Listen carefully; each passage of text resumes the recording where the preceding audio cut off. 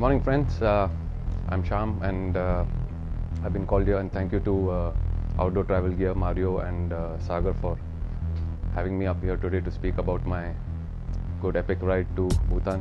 I have with me my friends David, who I rode with on the way to Bhutan. There's Amit, Pradhan, and there's Pierre, who rode on a different day but on the same trip, and we met up in Darjeeling in Bagdogra. So yeah, I'm here today to talk to you guys about the trip. It was a 21-day trip planned meticulously. Our ride started off from Bombay. We started about 4 o'clock in the morning, me and David. And the route we chose was from going up north till Udaipur and then banking east on the Golden Quadrilateral Road right up to Allahabad. I think that was the second stop. Am I right, David? And then the third stop was down to Purnia in Bihar, and then the fourth day, which was a half day kind of thing, we rode down to Bagdogra. So the first trip was till Darjeeling. So that's us. We started off in the morning. I'm just highlighting the importance of having reflectors on your thing in the morning. You know, very important when you're riding early morning or late evening, because this is what will probably save you. So that's when me and David started off in the morning and headed towards the first stop, which was Udaipur. But we did good speed. We did good speed, and hence we did Chittorgarh.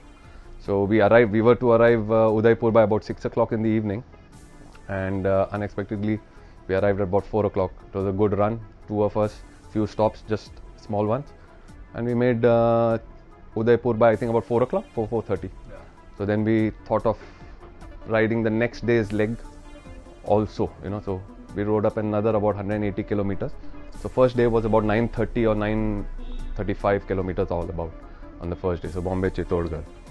Second day we started off again in the morning at 5, and that's where the actual good quadrilateral road run all the way from Udaipur right through Kota.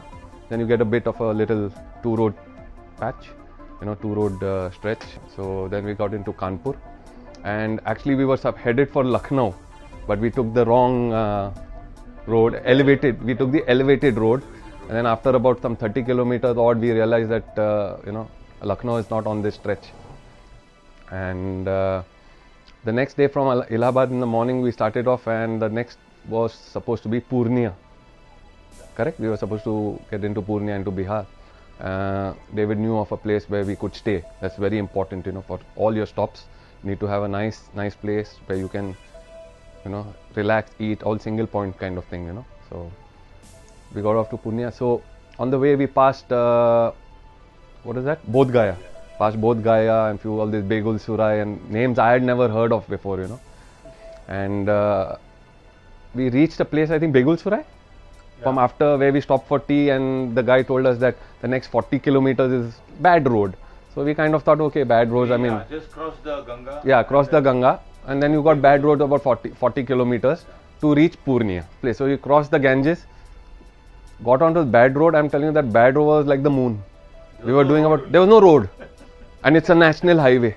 It's a national highway. There was no road as such. And apparently it hasn't been done in the last 20 years. And when it's been done, they get rid of it again, because it's apparently this stretch is known for these dacoits. They rob the trucks and buses and things like that. That we got to know after we reached Purnia. We did it in darkness, because by the time we reached there, he told us we were in Udaipur, we were west. So the sun was setting late, okay, and rising late. And so we got onto the east things. We had covered so much distance across that, by about 5:36 it starts getting dark. And that 45 kilometers took us about 4 hours, and we reached Purnia at about 10 in the night, me and David. He was dog tired, so was I. It was coming into a fatigue period, because that 40 kilometers tired us. It was dust, dirty. There were times when I go down and David is in front of me, and then I don't see him. I can't see him. He's gone down somewhere, and then next thing I know, I'm going down, and there's a truck, and all I can see is only lights and dust. Complete off-road, and we were not with off-road bikes. He's on a Harley. I'm on that Kawasaki, which is a sport tourer. So nowhere it was a thing. If I had that Triumph or something like that, like a Paris-Dakar rally bike, it would have been the best road to ride on. So anyway, so we got through with that, reached that night, and we met up with another friend, Saurin Sarkar, Shah. So we met up with him at Purnia in the hotel. He came a different route because he came via Orissa and he did some Bhubaneswar and all these places he did, and then he come up and met us there, yeah, via Calcutta. So he met up with us there, and then the next day from Purnia we started off for Siliguri. So Siliguri we had to arrive I think around 11:30 because the wives or the girls were flying and all the babes were flying into Siliguri, and then we were to have like a 5-6 day holiday up in Darjeeling. So that's what it was. We arrived there, we welcomed them at the airport. Some of the wives rode with their hubbies up, some in the car going up and things like that. So yeah. So now we were nine of us plus Gautam, correct? So it was 10 bikes. Gautam is a local Darjeeling guy who we outsourced kind of thing to help us with the Bhutan leg of the tour, because you need a local kind of body and in all along Bhutan, for every checkpoint. So he kind of does these things. He's done Nepal, he's done Leh, Ladakh and stuff. Bhutan I think was his first ride into Bhutan, but he kind of did well. So yeah, he did. Yeah. So let's see some pictures on that one. This is one of the camping nights he organized at Punakha, correct? Yeah. Just by the riverside. Really chilly night, cold water flowing just beside you. You could throw your beer. We did the beers in the water, and as you are thirsty, go pull out a thing. So that's one. That's the campsite in the morning. You see the river by the side, up in the morning up.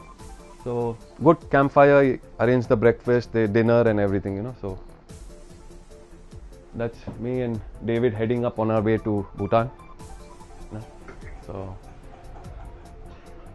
So yeah, kind of windy roads in all of Bhutan. Very rarely you'll get a straight kind of stretch for about 2 minutes, 5 minutes. The rest of it is all windy. That's with the family up in Darjeeling. I think most important part. That's how you get the visa to go. Otherwise you don't get. If you don't involve this bit, the permit to go is not there. That's up there. Kanchenjunga in the back. That's what you see. So yeah, this is tanking up. Very important thing where we missed one. He would have been out of petrol. This is the one before Kota.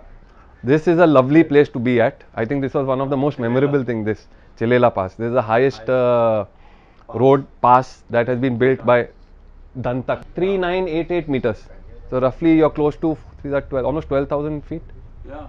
This is due to with Saurin, who knew the brother-in-law of the present king of Bhutan. He kind of knew him, and we were invited to his thing. He also is a Harley rider, yeah. So he's looking forward to come to India as well to ride. This is one of the days when I sat with David to film the rest of the guys. Makes it very easy, This is one of our support truck. So very important thing to have when you're doing a ride in a certain place. So you can stuff all your bags and everything onto the Jeep, and then you can ride free. So your pillion seat is, free. You don't have the weight behind you. This was damn funny. Yeah. We were tanking up. It doesn't need an explanation. The leaf says it all. It grows along. This is a very cheap variety that grows on the road only. This I think was the highlight of Bhutan. Tiger's Nest. Amazingly, and it's amazingly far. This is not even halfway. This is 1/3. But a good day indeed. We were like, it's not tiring because you take those stops often, but it's a good. I think this is the highlight of Bhutan. Hi, I'm Amit. This is Pierre. We formed the second group that took up to Bhutan. Any road trip, with experience now, has to be done with people who are like-minded, because the road is not very forgiving. It takes a lot out of you, physically as well as mentally. Riding to Bhutan, crossing 7 states, 2 countries, is the thrill of doing something that you like. Also, you realize that you see your country from a different eye. Things that in a city like Bombay you would not normally see, understand, and it really hits you. You get closer to your essence of a human. You realize what you have, you value it, and you enjoy the trip more. another thing that you realize is that something that Shyam, Rishi and all taught us is that you need to be prepared. Some equipment that you feel is absolutely unnecessary, you think, why do I need to carry the weight? But then when an incident occurs, like one of our riders had a small little flip on the way back from Bhutan, and we had a long towing rope. We had to lift that bike onto a truck, and around 8 of us couldn't do that if we didn't have that rope. So Pierre got onto the truck and tied up the bike and tried to yank it up, and that's how we could do it. So small things. Shyam with a packet of dates, so every time you stop, if you want to go to answer nature's call, you don't have time to go to a dhaba, sit and eat. It's lovely food on the way. So just pick up a packet of dates and shove it into your stomach, gives you energy and go on. An energy bar is nothing like it, but then how many times do you remember to carry an energy bar? So small things that really matter. Camel packs, I mean, they're a boon. You do not know how dehydrated you get riding. I don't know whether the air pulls out all that moisture from you, but then it's that small things that you need to take care of. While sleeping, when somebody like him snores, you need earplugs. So don't forget your earplugs wherever you go.